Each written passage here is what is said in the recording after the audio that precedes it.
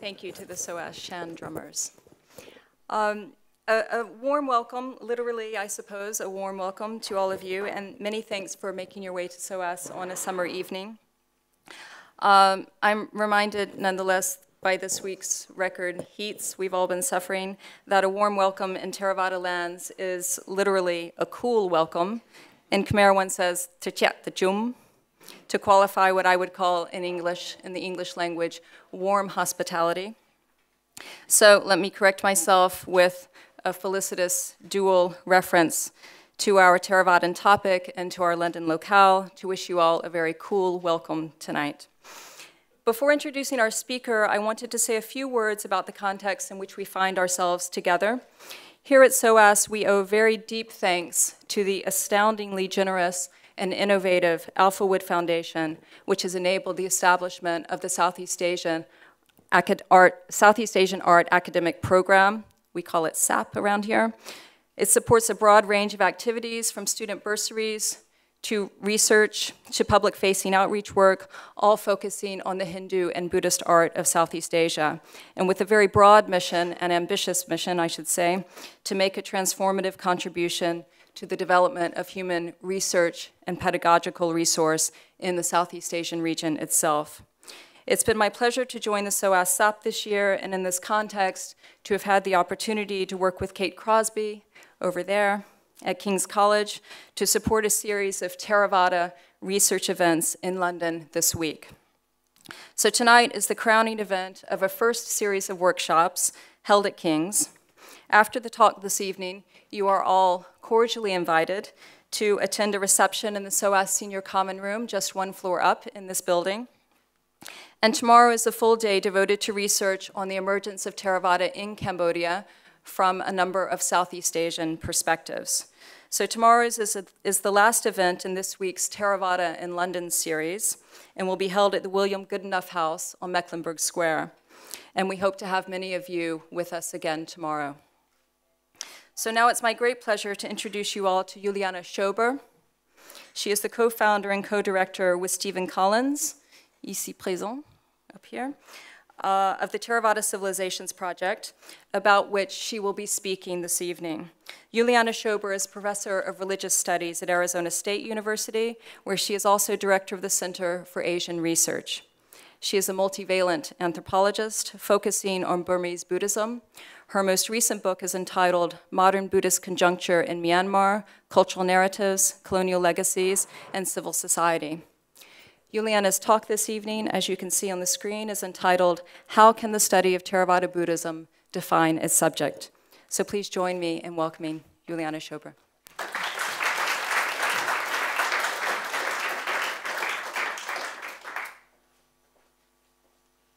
Thank you all. It's a real pleasure to be here today, and thank you in particular to Ashley Thompson and to Kate Crosby for the wonderful welcome that we've enjoyed this week here in London. It's been great to have all these conversations with you, and I appreciate all of the different inputs that we have had from all of you who've attended the events over the past few days. And I'm delighted to talk to you today about the Theravāda Civilizations Project and sketch out to you some of what we've been doing. So just to clarify that I'm indeed talking about other people's work and about a large project in progress. So I am not actually providing answers to how to define the study of Theravāda, but I hope to be able to raise questions about different approaches today, and look forward to your comments and conversations. In particular, and just to be more concrete, the talk will wind up referring specifically to, see those tiny little things here? Indeed, they're bats. They're bats in a cave in Yunkin Hill outside of Mandalay. And as we've learned at the Abhidhamma conference, and because of Bijaw's paper, they're not just bats, but they're also disciples of Sariputra who have just listened to the Patana. So just staying with the concrete, hopefully we'll get back there by the end of this conversation. But let me begin by saying that in 2009, a group of initially 12 and then 21 scholars have been engaged in discussions about Theravāda Buddhism as a civilizational force across South and Southeast Asia. Our initial purpose was to delineate the parameters of comparisons of modern Theravāda Buddhism. But in the course of that, we also came to rethink scholarly approaches in the field of Theravāda studies and its subject, Theravāda practices, both of which are rapidly changing. Our project came to engage several trajectories, including, on the one hand, a collaboration of scholars drawn from different disciplines in the humanities and social sciences, including history, anthropology, art history, the study of Pali and vernacular literatures, and, on the other, searching for new ways to explain local and cultural diversity in the Theravāda repertoire, to borrow a term from Justin McDaniel. Let me see if oh yeah, a lousy map of the Theravāda world, but please bear with me. All right, so the Theravāda project facilitates then an interdisciplinary collaboration of scholars that is multilingual, multi-sited, and comparative in its scope. It is the kind of project that can only be undertaken by a group of scholars because its sum is greater than the individual contributions. Initially, the project was organized by Steve Collins and myself, and then we were able to gain the support of the Henry Luce Foundation. Our meetings were supported also then by many institutions, including the University of Toronto, Pennsylvania, Chicago, Arizona State, the École Française d'Extrême-Orient, and now also SOAS and King's College here in London. And we are very grateful for the reception and hospitality and conversations we've received during the course of the 6-year project thus far. Okay. In addition to our conferences, which mostly consist of conversations we have, we also are preparing for publication several edited volumes, and we've been hosting annual dissertation workshops. We've developed a website, as you'll see in a while, and Steve Collins and I published a short preview of our collaborative project in the Journal of Contemporary Buddhism a year or two ago. So, the study of Theravāda Buddhism then encompasses at its core a literary tradition in Pali that Stephen Collins has termed the Pali Imaginaire. It has inspired particular forms of civilizations, hegemonic kingdoms, religious institutions and practices for more than a millennium. Indeed, Benedict Anderson singled out Pali as the one language that exemplifies translocal imagining of regional communities before the advent of print capitalism and modern nation states. Pali Buddhist texts and inscriptions have also shaped the development of vernacular literature, art, local practices in what we now call the modern nations of mainland Southeast Asia and Sri Lanka. And here in particular, I want to refer you to the work of Professor Ashley Thompson and concerning the emergence of early Buddhism in Cambodia. And the conference that she has mentioned will be taking place tomorrow. We are looking forward to that with great enthusiasm.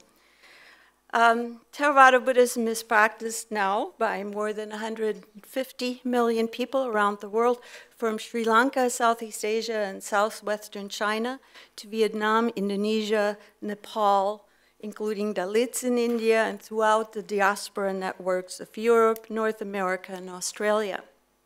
They contribute to a discourse through which Theravada practices continue to be imagined among Buddhist communities and take on local and modern articulations in rapidly changing contexts of globalization and digitization.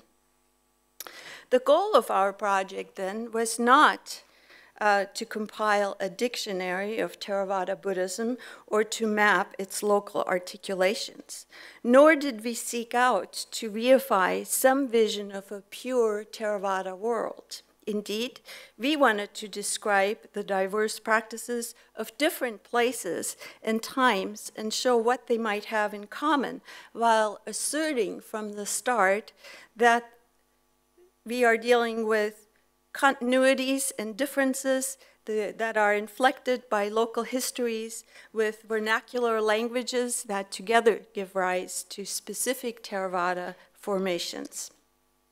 Our discussions focused on core themes in the Pali Imaginaire, such as the conceptions of the Buddhist world, Dādana, or history, Vamsa. And we compare such Theravadan iterations across different cultural and historical contexts. Indeed, to trace and account for family resemblances can be more vexing and challenging than to acknowledge difference and variation in practice and content. I would say that over the past 6 years, the group has generated a unique synergy, and we've come to understand each other's work in more compelling ways. Our collaboration stimulated also lively discussions about academic differences and inspired work by individual participants, or at least I'd like to think that some of that is true, many of whom have been extraordinarily productive in their publications. And I'm thinking here, for example, of Kate Crosby's recent books on Theravada and on its traditional forms of meditation.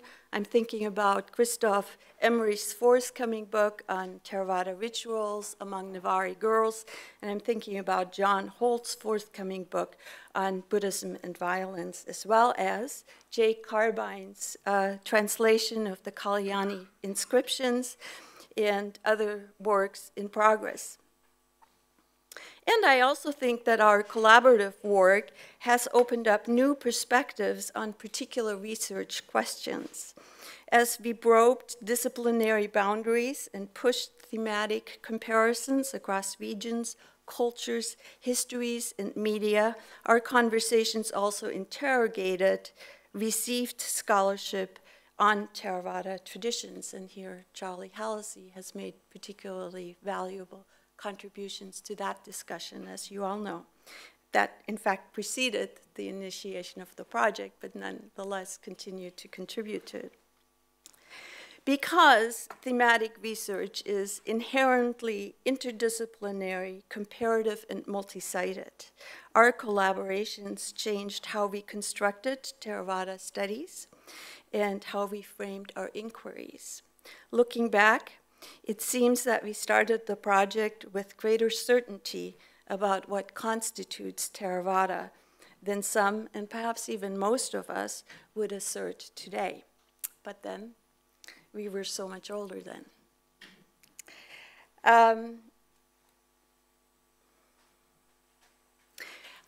As you know, I'm an anthropologist of religion, and I work on Buddhist practices in Myanmar. And if you will permit me that I enter into how to locate the project from a vantage point that is familiar to me, from my perspective. And in particularly, I wanted to focus for a moment on an earlier development that generated new approaches in the study of Theravada Buddhism. In particularly, a point that was a point in time that was notable because of the publication of World Conqueror and World Renouncer by Stanley Tambaya. At least for me, Tambaya's analysis drew on both Buddhist texts, Thai ethnography, and history, reflecting his collaboration with Frank Reynolds during their time at the University of Chicago, arguing that cosmological structures described in practice and literature also gave rise to galactic polities throughout Southeast Asia. This study was seen as an early beginning of, if you want, a conceptual imaginaire and its contextual historical and sources in practice, in context. Okay. Since then, major intellectual shifts have taken place in Theravada studies. Today, scholars routinely draw on both textual and contextual sources and on cultural history and genealogies of knowledge. Studies in the history of religion make use of ethnography, and vice versa. Anthropological work on Buddhism incorporates the literature and of the Pali Imaginaire. Let me briefly summarize then where I think where I think the field was at 30 years ago, and what kinds of intellectual shifts have taken place since the publication of World Conqueror and World Renouncer. And admittedly, this is rather rough in its outlines, but nonetheless, I think it's worth noting, just for the moment, to give us an opportunity to locate a collaborative project on the study of Theravada Buddhism. All right, so then, firstly, few, if any, scholars today would argue that Theravada Buddhism is merely a philosophy. That wasn't always the case. And instead, I think most of us would recognize that this tradition involves practices and a religious discourse. And this intellectual shift locates authority and authenticity within a community of practitioners and withholds judgments about theological questions. I think that is very important to our approach to how to study Theravada today. And in particularly, the work of Anne Blackburn and also of Tom Borchert have contributed to these questions in recent publications. Most scholars would accept also that orthodox doctrines of the elders reflect historically and contextually constructed discourse, as well as the authorship of powerful actors and the agency of hegemonic institutions. We focus in our discussions on how these debates are authorized individually, locally, and socially, that is to say, in terms of a dynamic that goes beyond the individual. This kind of intellectual shift opened up new insights into connections between Buddhism and politics. And in particular, Catherine Bowie's work is something that relates here. This particular turn towards re-examining the relationships between religion and politics, or Buddhism and politics, and how they intermingle, has led us to re-evaluate the social function and the social effects of monastic reforms, the authority of monastic lineages and institutions. Finally, it brought into scholarly focus a wide range of lay practices in meditation and in ritual, and illuminated their complex interactions with the Sangha. Okay. This, by the way, is the Chinese tooth relic in Yangon. Rituals like the veneration of Buddha images, pilgrimages, or ordinations are no longer seen as defiling accretions of history, but rather as transformative practices that constitute Theravada truth in history, text, and culture. A fourth element, and one that I think we all still struggle with in many ways because it's not one that's particularly easy to let go of, is an intellectual shift away from essentializing Buddhist notions. that we might sometimes call the original words of the Buddha, that comes with, and yet we come to it now with the recognition that the Theravāda canon is an evolving tradition constructed by communities to be the pristine teachings of the Buddha. This recognition intervenes against statements asserting that in my village, people do things in a particular way, and that is Buddhist, or in my preferred Buddhist text, in my particular Buddha, the following statement has been made, and so on. Those letting go of that kind of essentialism allows us to assess texts and narratives as part of a living imaginaire, and it allows us to revisit the roles of monks as gatekeepers of Buddhist teachings. And in this regard, I want to bring to your attention, of course, the work of Stephen Collins and Louis Gabord. If we were to concede then that we know indeed very little with a great deal of certainty about early Buddhism, as Steve Collins has proposed at his Toronto keynote, then we would also conclude that Theravada's understandings of early Buddhism are constructed primarily in mythic terms. And so, therefore, the focus of our work as a group has been to historicize what Foucault referred to in his 1978 lectures at the École de France as the dispositive, meaning those genealogies and traces of civilization that map out particular and historically embedded inclinations in the normative network of social reality. By tracing genealogies of practice and disciplines in Buddhist lives, we uncovered a new vocabulary, and it allows us to be cognizant of a range of Theravada articulations across cultures, across histories, and across literary imaginaires. So, this is the Ananda Temple in Pagan. What do we mean then by the Pali Imaginaire, and how does that relate to the Theravada Civilizations Project? The Pali Imaginaire embodies literatures and histories that are admittedly much older than the term Theravada itself.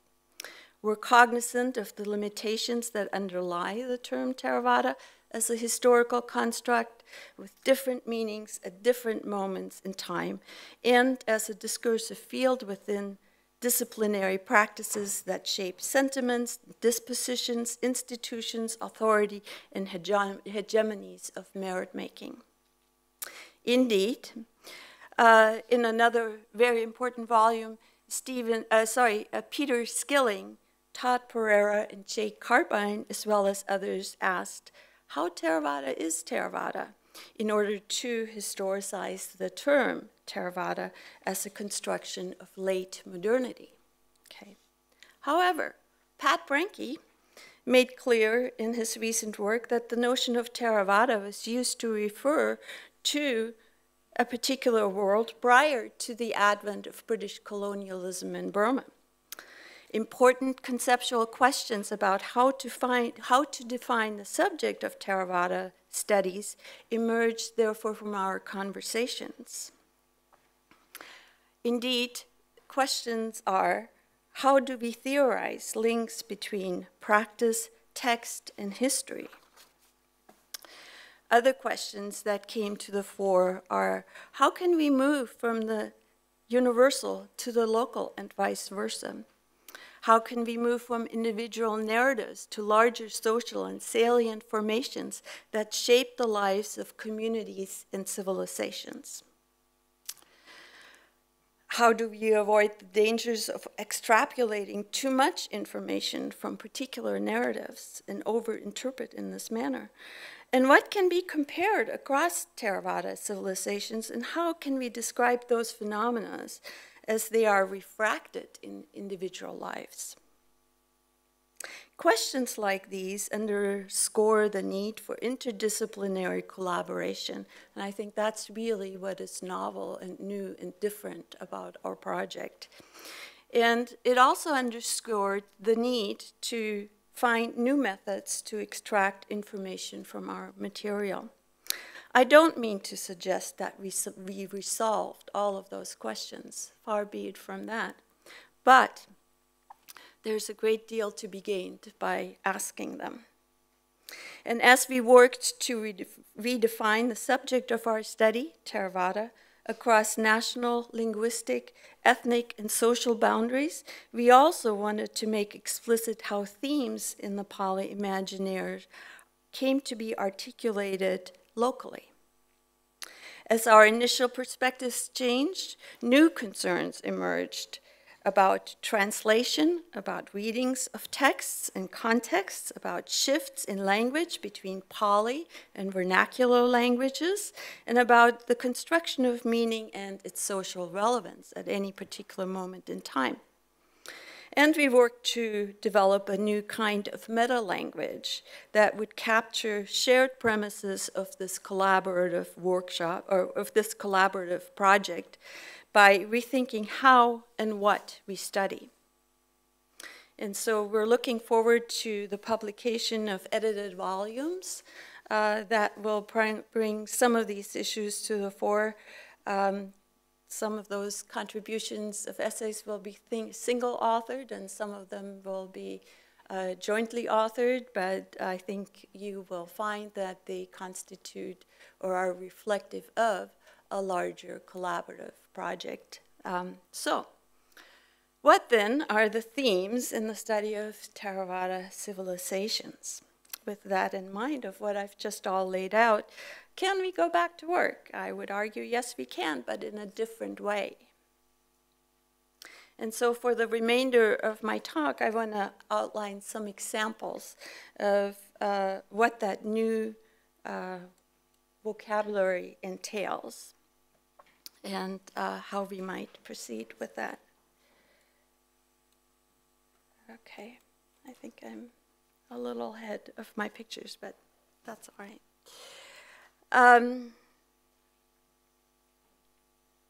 For the purposes of the project, civilization denotes not an essentialized classic model of refinement, but rather a generative, open-ended Pali Imaginaire involving discourses, practices, disciplines, sensibilities to construct meaningful reality across multi-ethnic, social, and historical geographies.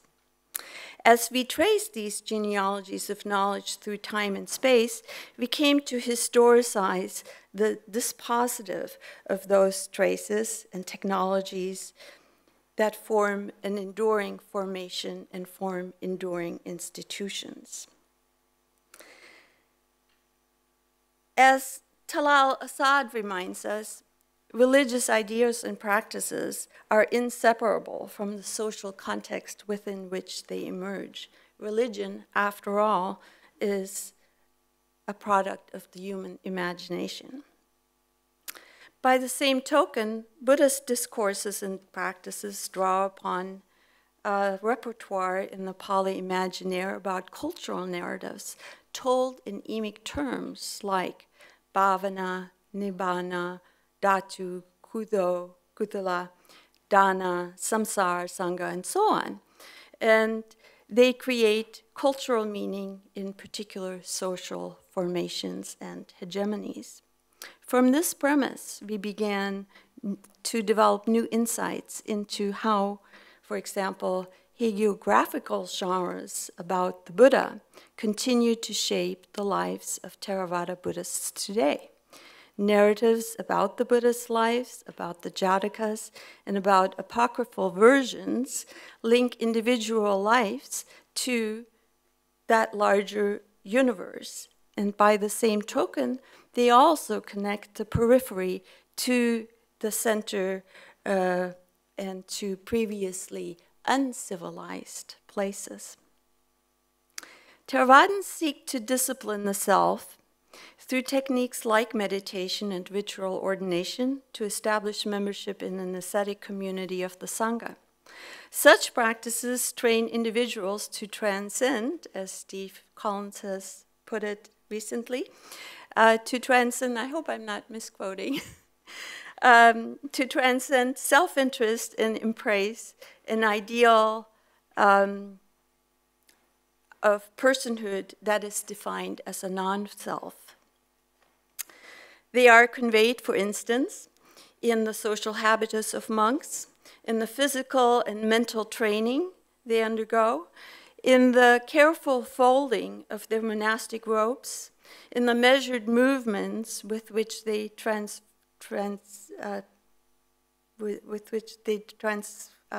walk across their space, and also by the ways in which they rehearse chanting of memorized texts. Here we are. Those are Shuijin monks reciting their evening meditation. Okay. And we can also see it in the protocols of veneration, shown two sources of merit like monastic elders, relics, and Buddha images.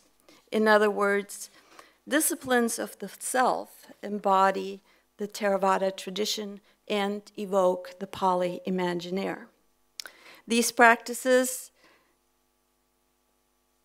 sustain a particularly privileged status of ascetics and their technologies in complex social systems, civilizations. That, again, has been a point that Steve has made in his recent work on asceticism. The attainment of Nibbana, therefore, constitutes an authoritative social status that is central to that particular civilization and epistemology. This is a Burmese painted parabike. I believe the original is in the British Museum, depicting the enlightenment of the Buddha, or the moment just prior to, as he's being attacked by Mara's armies.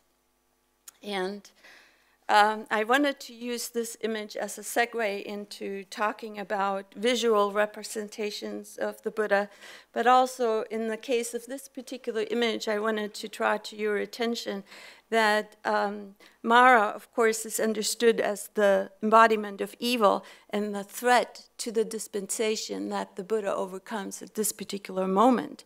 And so this episode depicting the assault of Mara can also be used as a justification for the defense of Buddhism, which in recent events we have seen both in Myanmar as well in Sri Lanka and elsewhere.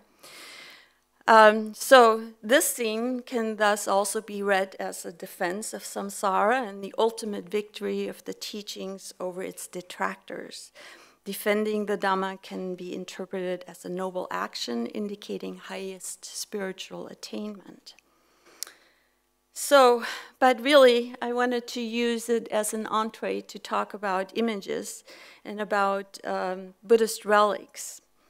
And note that Buddhist material and visual objects, like images and relics, are representations of enlightenment that figure importantly in the creation of communities.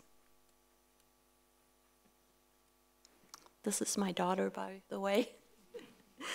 And this is in Mandalay, Buddha pointing to the site that was to become the place where Mindong built the last Gombang palace. All right. So Peter Pels has argued that icons are objects with agency and mediate social realities.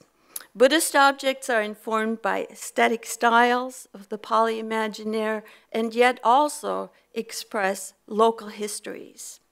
In Becoming the Buddha, Don Swearer shows us how Buddhist images become embodied in the presence of the Buddha through ritual settings. The mediation of narrative through material form and aesthetic style in painting, film, digital and virtual media thus constitutes a kind of a Dhammascape. And I use that word in reference to Charles Hirschkin's notion of a soundscape in the study of Islamic preachings on video, on cassettes in Egypt. And I think that it has been very usefully used or employed, that notion, in the study of the anthropology of religion recently. So I wanted to bring it into this particular project. Artistic styles of Buddha images are usually named after dynasties to indicate not historical chronology, but instead the powerful patrons of the fields of merit constituted through the consecration of the image. For example, the Mahamuni image, and here's a close-up of it. As you can see, it's laden with gold and jewels, and every once in a while it's also slimmed down, and most recently I think that was done by Thibault, perhaps to generate some income. But in any case, the Mahamuni image continues to figure importantly in its current location in Mandalay. And it presents a particular kind of reading of the history and place fashioned by centuries of Arakanese Burmese narratives about subjugation and hegemony. Its presence in Mandalay today, here you can see how indeed the image has been distorted by the many offerings of gold leaf it has received. Its presence in Mandalay today continues to transform the lives of many pilgrims who offer food and wash the image's face each day at dawn. The comic results of these transformative narrative and rituals are mediated not only by the original icon shown here, but equally importantly by countless copies of the Mahamuni image that mediate Theravada sentiments and dispositions and replicate fields of merit across time and space. Merit gained from ritual practice, like the face washing, becomes manifest not only through future rewards, but also constructs the social fabric of social and political relationships, particularly in traditional settings. Giving dana and giving oneself through ordination are central tropes in this reality, the reality of the sasana. And in Burma, as elsewhere in the Theravada world, Buddhist practices, particularly those involving merit-making rituals, have long been inseparable from politics. Traditionally, kings were expected to be patrons of Buddhist institutions, and their power was understood as a reflection of their moral practice. Theravada social formations produced classic Buddhist kingdoms, ensuring the longevity and profound influence of the Theravada tradition, creating a Thatana, creating a Buddhist world. Royal and local chronicles often describe those hegemonic fields of merit and their patrons, and affirm their charisma, authenticity, and authority. Such history gives voice to epistemologies of the Pali Imaginaire in order to create specifically Theravadan worldviews. And here I want to mention the work of Jacques Leider, Pat Branke, and Steve Berquist, all of whom have contributed to investigating these aspects in their publications. Through this discourse, Theravadins construct an understanding of the sasana that profoundly shapes the world that they inhabit, socially, intellectually, and culturally, where the Buddha is present and venerated, and where, as Bob Hefner would say, the really real constitutes semiotic ideologies. This Theravada understanding of time and place creates a particular historical consciousness expressed in chronicles and in other genealogies of the dispensation. Okay. This is a view of the top of Shwedagon. It's a photograph on exhibit, at least when I was there, at the museum at Shwedagon in Yangon. And I thought it was interesting because it showed the very tip of the pagoda against the skyline of what was at least an imagined modern city.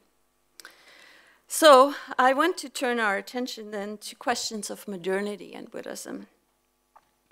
Most Theravadins experienced modernity as part of a secular power and as part of colonization introduced by European powers. And here I want to refer you to the work of Anne Blackburn, who has written about that with regard to changes and continuities in Sinhala Buddhism. Modernity profoundly affected traditional lifeways predicated on a holistic Theravada sadhana and its social relationships. New Theravada formations emerged in response to competing secular knowledge, political power, and social practices. And Tom Borchert has written about that with regard to contemporary Thailand as well. Monks and kings in Thailand, Burma, Cambodia, and elsewhere in the Theravada world enacted far-reaching institutional changes and reforms and formulated modern ethics, as Anne Hansen has shown in her book, How to Behave. How can the Vinaya remain relevant in modern contexts? In the early 20th century Burma and Sri Lanka, transgressions of monastic discipline formed the plot of provocative novels that depicted monastic individuals as narrative subjects and expressed their profound disenchantment with the modern colonial period. And so here's a moment where monks who elsewhere in the Theravada tradition have been almost anonymous authors and progressively more known authors, but here they actually become subjects of modern narratives, and the focus of the subject is their disenchantment with traditional Buddhist practice. I think that's a quite remarkable moment of modernity. And I think at least at one point, one of Charlie's students was thinking about doing a dissertation on this, but I'm not sure if that's still so. So in his recent work on Weza, Buddhist wizards who practice meditation in some form of self-ordination oftentimes, Pat Branke has indeed documented alternate responses to rationalizing reforms, Dadana Bhyuthi, and other popularization of Buddhism through lay meditation and other practices. In Branke's work, but also in Kate Crosby's new book on the suppression of traditional meditation, we find that successful Buddhist reforms silence, disempower, and marginalize those who alleged use of magic is said to subvert righteous fields of merit. Those who elude reforms initiated by the center often retreat to the forest. This move is not merely an attempt to elude coercion from the center. Departing for the forest is also a common trope for the quest for enlightenment, as stories about such charismatic individuals recall salient episodes in the life of the Buddha. And I want to introduce you to one of those places, that is away. The perspective is a little difficult to capture, but it is also difficult to photograph. This is indeed Yankin Hill, where you find a staircase going down into a grotto. And it is in that grotto that I took the picture that is on the poster for today's talk. Yunkin Hill is a place away from the center. It's away from the Mandalay city and former court. It's a place where people took refuge at the end of World War II, and as its name indicates, it is a place that is supposed to provide protection. Okay.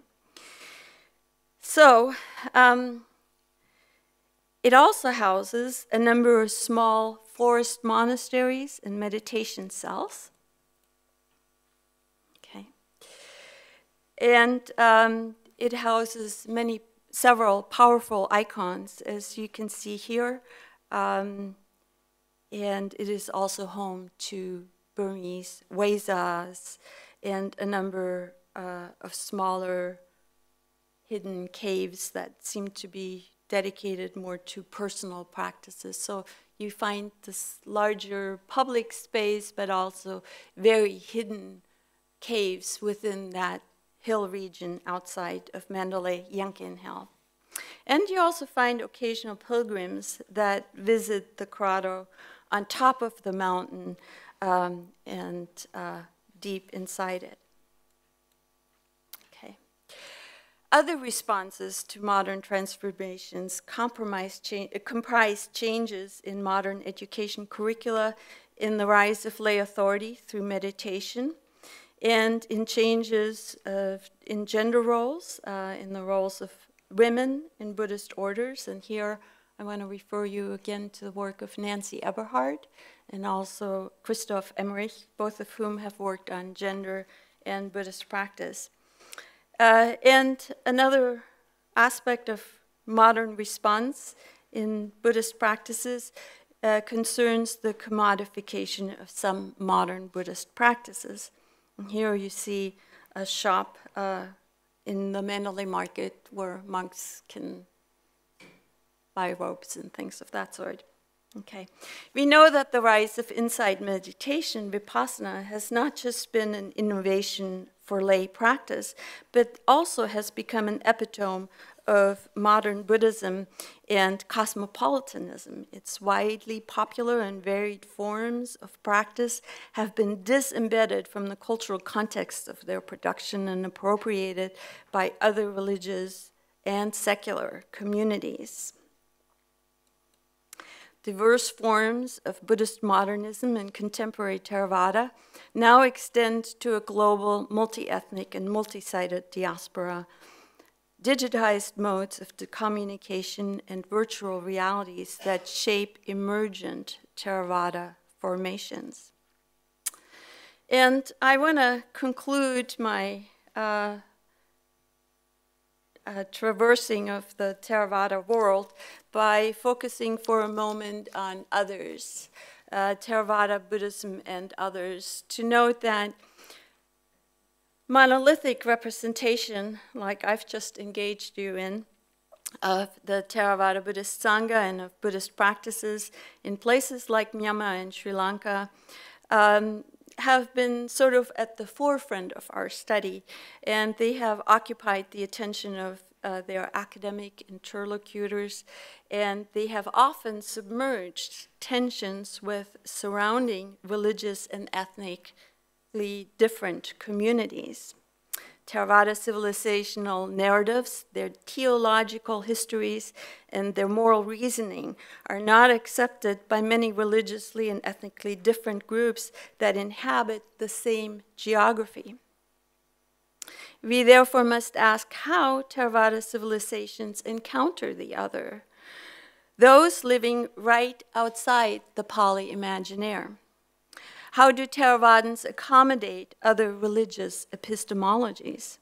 In times of prosperity, questions about who belongs to Theravada communities may not be pressing, but in recent crises, Buddhists have advocated a defense of the Dhamma that became manifest as violent attacks on non-Buddhist others. Exclusionary formations of identity and belonging have come to characterize a sizable number of Buddhists who, like their non-Buddhist neighbors, have become both victims and perpetrators of communal violence. And here I want to refer you to the work of Shackleiter and John Holt, and perhaps also to some of my own writings, as well as the fact that we hope to dedicate some of our future conversations on the Theravāda Buddhist encounter with others.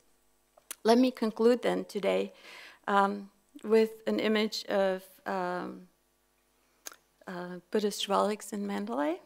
You can see here they are encased, although they're hard to make out, and I think that's the purpose of it. In any case,